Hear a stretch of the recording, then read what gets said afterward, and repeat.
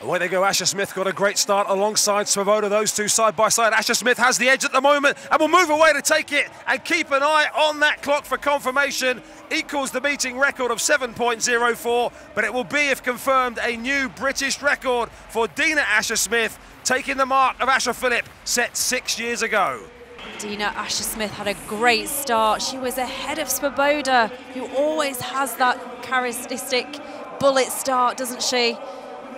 It looked like Svoboda was going to fight back, but Dina just found something, didn't she? The last 10, 15 metres, you saw a jaw lock and she thought, no, I'm having this.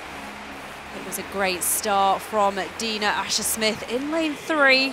This is where Svoboda put her under some real pressure now. Cam Bungee, the world indoor champion, coming back there. But there was clear daylight between the top 3.